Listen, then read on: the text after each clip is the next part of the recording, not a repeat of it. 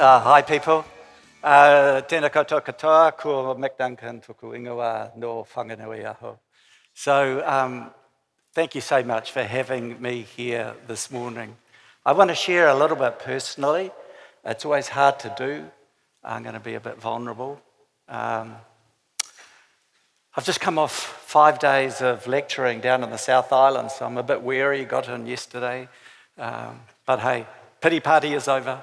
I got it, yeah. In 1985, I was married to a lady called Ruby, and we had a 9-month-old and a 2-year-old, and we left the shores of New Zealand and we went to live in the heart of the slums of Manila. So we did it in his name. I love the Master in heaven, and in his name we went to live with the very, very poor. So we lived in a plywood shack. We had a plywood kind of corrugated iron kind of room, and if I put my little finger through our plywood room, it went into the room of people over here, and there were 16 in that room. And if I put the finger through here, there were 12 up there, 15 here. We had mud floor. The rats were as big as cats. And at night time, they fought with the snakes. There were just horrendous disease-carrying mosquitoes. There were cockroaches that would come into the room by their thousands, just like a blanket in a wave. And so we did 10 years in that place. But as I say, we took a 9-month-old baby and we took a 2-year-old daughter, and her name is Emily. And it's her story that in part I want to share with you this morning. And then at the close of about 9 years or thereabouts, I don't know, I acted very immaturely. And I had a disagreement. I was one of the leaders, and I had a disagreement with some of the people in the organization. And I don't know, I just like a little kid in a sandpit, I picked up my toys and marched out and walked away. In other words, I basically said to this outfit and to these people, well, stuff you, I'm out of here.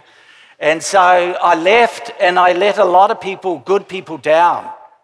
And I knew that as we were going to the airport that I was making a huge mistake. But my pride wouldn't let me go back and confess and admit to that. So we flew back here to New Zealand, and we went down to the Lower Hutt, and I wanted to see what gangland was like in the Lower Hutt. So we intentionally moved into a pretty rough neighborhood. But for about 2 years, I just knew that I'd made this horrendous mistake. And I don't know about you, when you've made a mistake, you kind of feel as though you're on the D team. And I felt that I was no longer on God's A team, but on the D team. And so I would sort of be there as a father, but not really.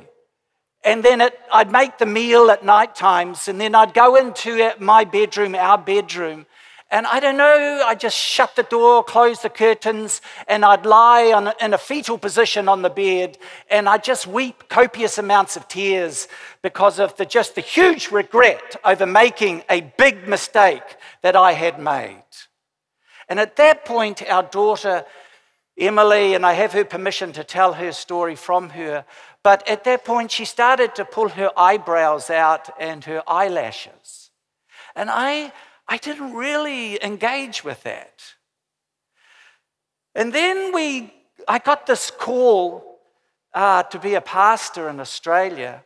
And so we went to Melbourne, and about 7 months into my tenureship of being a pastor in this church, it became known to me that the senior elder of this church was a practicing homosexual with a live-in partner. And when I found out, I went to the elders with this elder present, and I said, look, and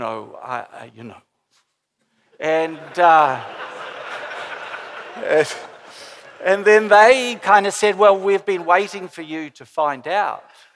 And I just still stood there, and then they said, what do you think? And I haven't got time to share this story, But I went on a journey for about 3 months, kind of doing some hardcore research into complex human sexuality issues, stuff that I'd never really looked at before. That's why so I did this for 3 months. And, but after this, I just felt I should really resign. No, in all seriousness, I just felt, and it was one of the hardest decisions that I've made, and I just felt the best thing for me to do would be to walk. Prior to walking, Emily, my daughter, she had had a dream. This was several months before, and in this dream, she saw Satan coming to destroy her. And so she carried that dream as we came back to New Zealand, actually here to Auckland. But by this time, she was starting to cut. And again, as a father, I didn't really engage with that. But she was cutting at this stage. So when she was about 13, 14 here in Auckland, she was going to Avondale High School. And she, in that year, well, I should really tell you actually, that when we did leave Melbourne, and we came back to our kids in Melbourne and said, look, we're leaving, I think we should just leave. They all burst into tears. And then that night, I got a letter from Emily. And she said in this letter, I hate you, and I hate your God. Because for her, this was one shift too many in her little life. And so she said, I hate you, and I hate your God. So then we came back, and we came here to Auckland. And at the age of 14, she was attending school, but she became a truant, and she just wouldn't attend school at times. And then she was starting to smoke, and then she was starting to have sex with boys at the age of 14, 15. And then the following year, she was using heavy spirits and smoking marijuana. And then the following year, at age 16, I overheard my daughter having a conversation with her brother, and she was trying to get him hooked into drugs. And so I said to her, like Ruby and I said to her, we have house rules. You cannot do this. I mean, we have to respect other people in this household. Well, she got so full of anger and rage at that point that she just stormed out of the house and she left for good. We did not ask her to leave, but she left. And then in the following year, this time she's age 17, she became a meth P ice addict. And she started to take heavy Class A drugs. And then the following years, she joined the gangs here in South Auckland, not South Auckland, West Auckland. She joined the gangs, and they are just violent-filled environments. And at times, she would be battered and bruised and bouncing off walls and through windows. And she was she was in this state of serious ice meth addiction. At age about 21, she thought that she would try Christianity. She thought that she would sort of become a Christian, but she knew and we knew that she wasn't doing this genuinely. She just wanted to use God. She just wanted to kind of co-opt God. She wanted to use God as a means to her ends. She had various ends in her life, and she thought that this God could be the means to those ends. Well, it just doesn't work that way. And it didn't work for her. So she continued in her environment. And at age 23, she had an abortion. And I don't know if you've ever had a daughter that's had an abortion. It took me 2 years to get over that. And I don't think she will ever get over it. And then 2 years later, she had another abortion. And then I remember at the time we were living in Mangere Bridge, and she was at our place for dinner. And she said, "Oh, Dad, can I go out on the deck and light up?" And I said, "Yeah, that's fine, that's cool." So she went out on the deck to have a cigarette, and I joined her out on the deck. And as we were on the deck, I kept seeing this black spot in the horizon far away, and I thought, what is that, and it moved, and it got closer and closer and closer, and then it got larger and larger as it got closer, and then I began to see that it was a black helicopter, and then it came to our area, and then it hovered over our house. In other words, it was a police helicopter, and they had tracked her mobile. And at that point, my daughter, she knew that she had to do a scarper. She had to do a run. She had to exit this country. And so, like all good criminals, she went to Australia. And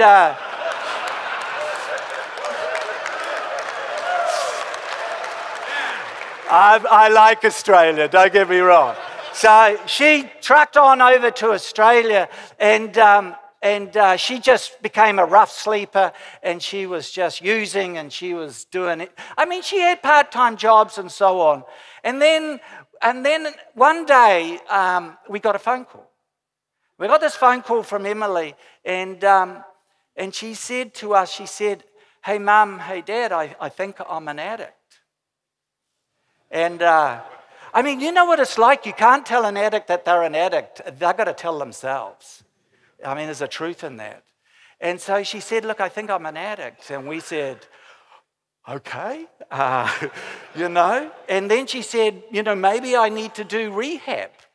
And we said, "Yeah, that could be a good idea, And she said, "I'm working at the Crown Plaza, and every time I come out of this hotel, there's this big banner, and it's got rehab on it. And it seems as though it's some sort of Christian outfit." She said, "Maybe I should go there." That could be a good idea. Yep. And so she went. And she went into rehab, and she did about, 3 months, I think. And then she started to use a minor Class C substance. And she got found out, so they kicked her out. And then they said, "You can come back, but if you come back, you've got to humble yourself, and you've got to start the program from the beginning again." And so she went back, and she started all over again.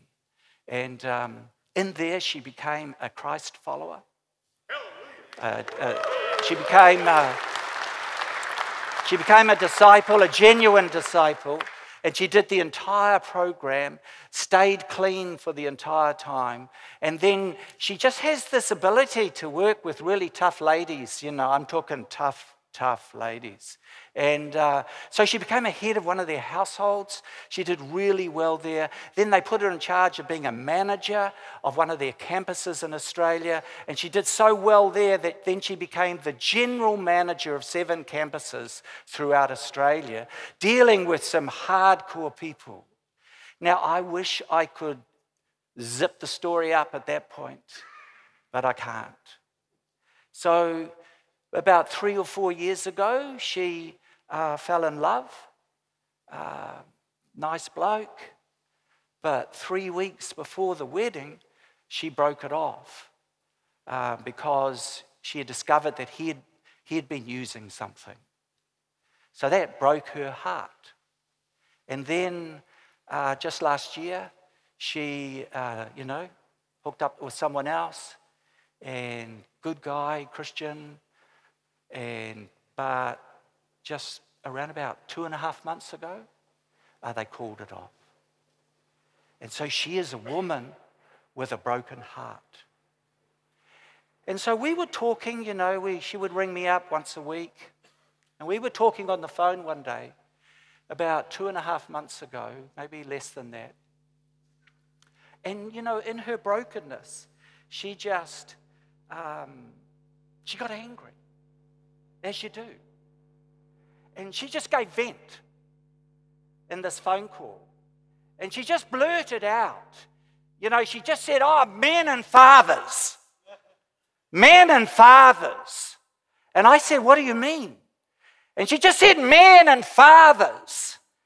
And I just felt really awkward. It was like she was, I don't know, reducing her situation, her problems, her past, partly to men, but also to fathers. And so we finished the awkward phone call, and I sat in my chair, and I thought, well, is she right? I mean, I didn't want to go there. I didn't want to ask this question. But I thought, is she right? I mean, am I a contributing factor in the stuff that she got involved in? I mean, do I carry some responsibility with what happened to my child? I mean, Paul, they've named this gathering of ours, it's not just promise keepers, but it's courage. And so I started to enter into a courageous conversation with myself. And everything welled up within me. I mean, it was like things screamed within, don't go there, Mick, don't do this to yourself, just kick it to touch. Don't do it. But there is a thing called courage. And I felt to have that courageous conversation with myself.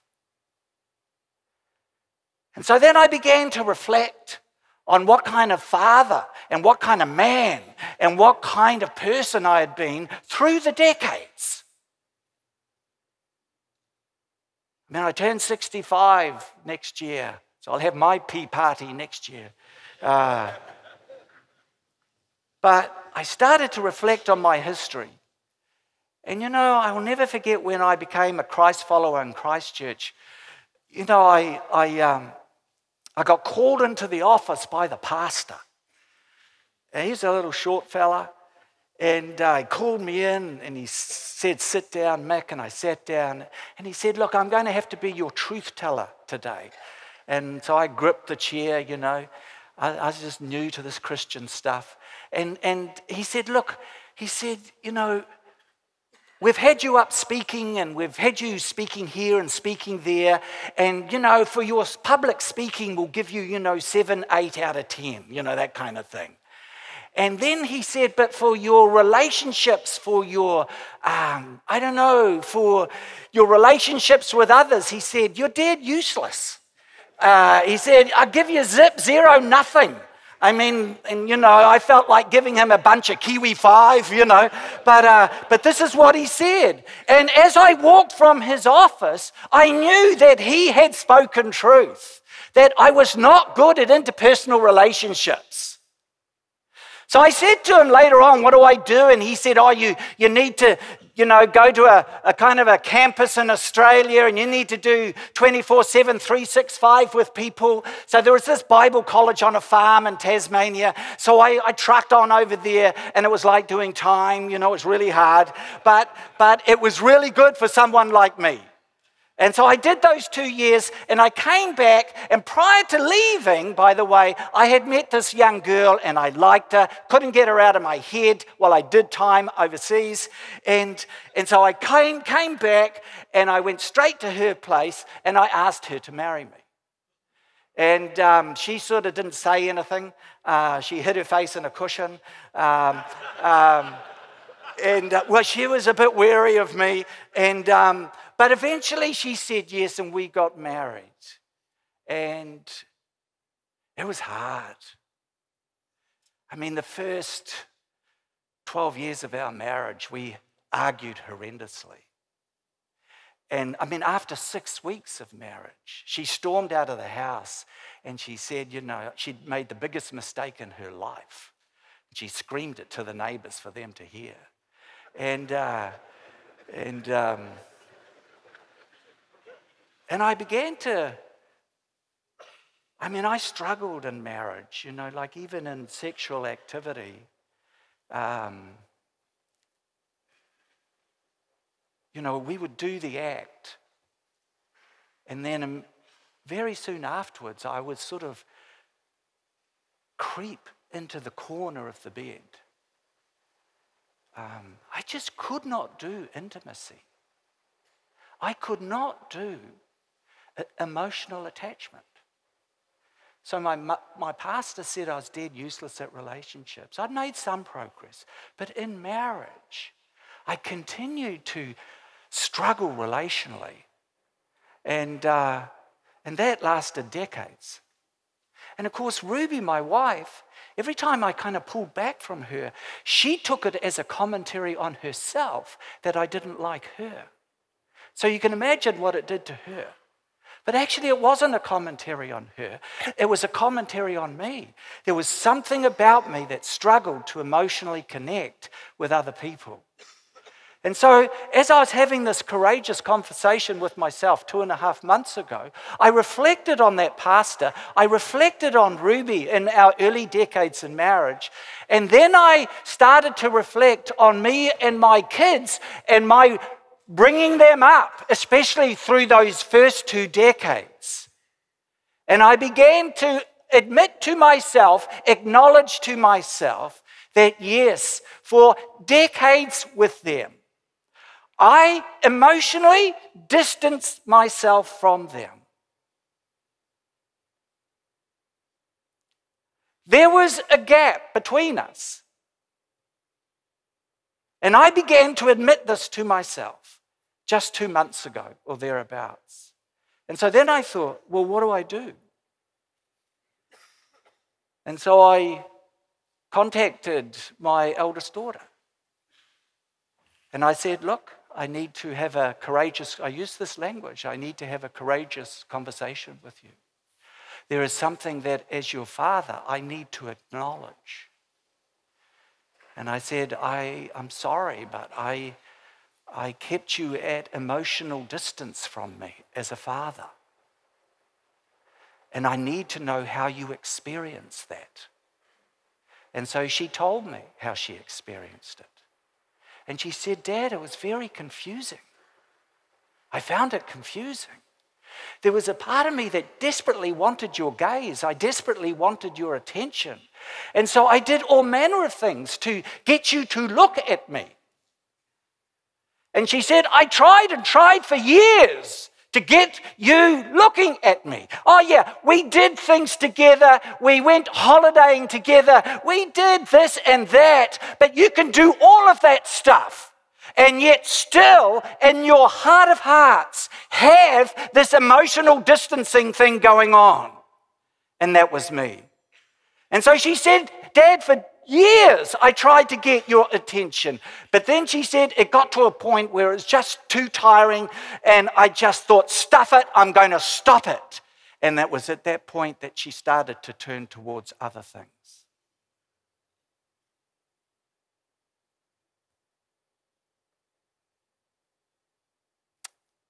We had Promise Keepers 2 weeks ago in Wellington. And I shared the story down there. And I said to the crowd of guys, I said, straight after this session, I'm going to go and have a coffee with my son. And so we had an hour and a half at a cafe. And I said to my son, I said, I've got something to acknowledge. And I told him what I'd said to Emily. And I said to him, how did you experience that? I mean, what was that like for you?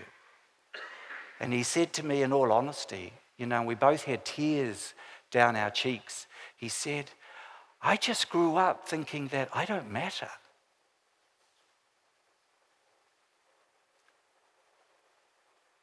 That's terrible. Why would I do that to one of my children? Why would I do it to my son? That he just grew up thinking that he didn't matter. That's terrible. And then just a week ago, I was in Christchurch, and my youngest daughter, who's now 31, I caught up with her. And again, she found it so confusing.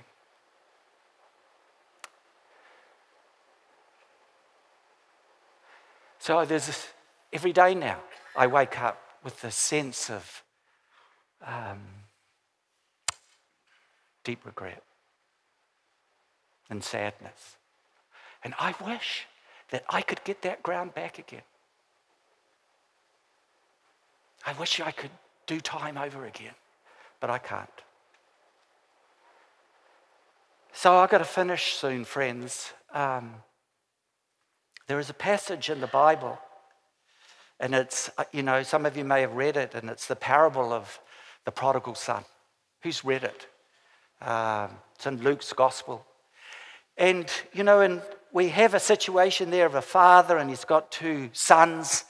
And one of the sons, as some of you know, he says to his dad, look, I want my inheritance or my share of it, and I'm just going to get out of here. And so he took his stuff, and he went to a far-off land, and he kind of misused, the monies that he had, and ended up being a rough sleeper and just slept and ate anything that he could, and so forth and so on.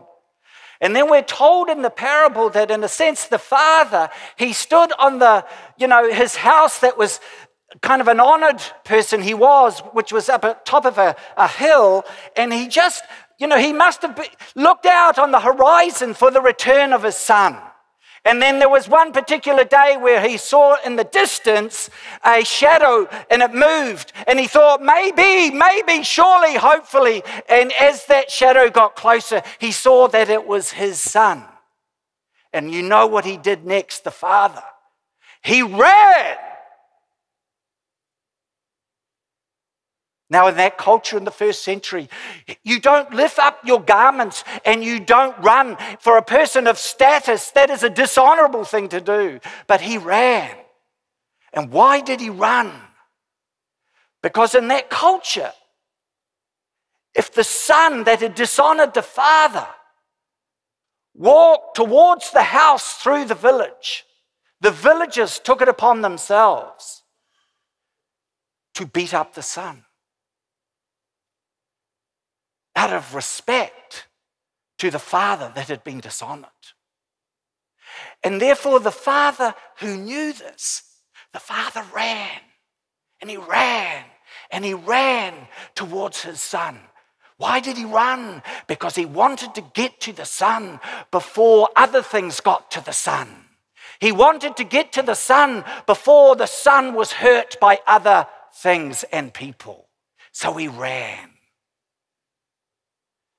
And friends, for decades, I didn't run towards my children. But I'm running now. I'm running. And it's hard.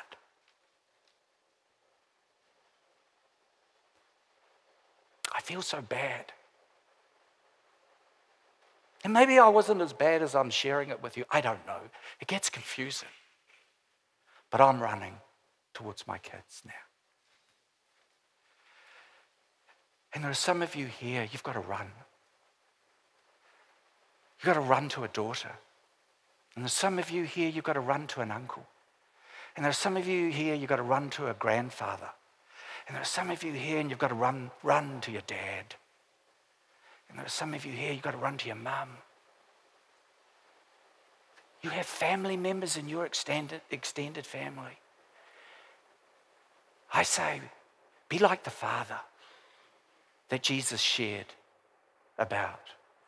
And be a runner. Be a runner. And run. And run.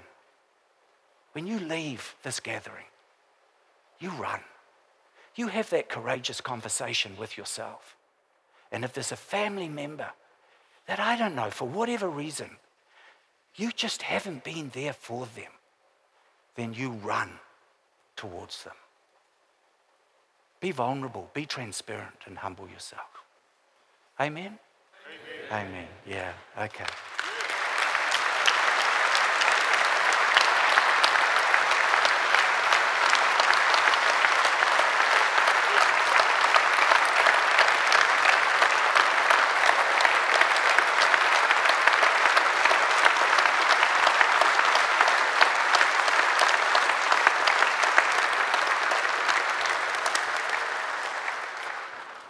Thanks, guys. Yeah, thanks, guys. Yeah. So we're going to put some slides up here. We're going to do a bit of work on stuff now. Have we got those up there? Could we have them? Well, I'll read from down here anyway. We're going to do a bit of a group discussion. And if you've got a pen and paper, just to write down what God has been saying to you this morning. Is there, I don't know, is there a hard time that you or someone in your family is going through, and what can you do? Is there a hard time someone is going through, and can you help in any way? Is there a child that, I don't know, you need to stop rescuing? It was interesting with my daughter, by the way. You know, you're so tempted to rescue when you see your daughter being a rough sleeper on the streets. But we made a decision not to rescue, but we did make a decision to, at times, financially assist her. But we would only give monies for medicine and doctors, and not to her, but straight to the professional. So we didn't want to do a rescuing job with her.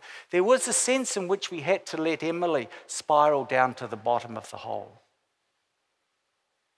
And it's so good when someone, I mean, it's hard, but they spiral down to the bottom of the hole. And then you know what Jesus does. He climbs down into the hole. And he gets to the bottom of the hole. And then he says to the person at the bottom of the hole, "Are you ready? Are you ready?" And it's like how Emily says, "Ready for what?" And Jesus said, "Me. Are you ready for me? I can start where you start." And that's, of course, what happened to our family member. So have you got a family member? I mean, I've shared really vulnerably with you. So how about you start sharing vulnerably with yourself and write a few things on your bit of paper? If you could take a few minutes to do that, that'd be great.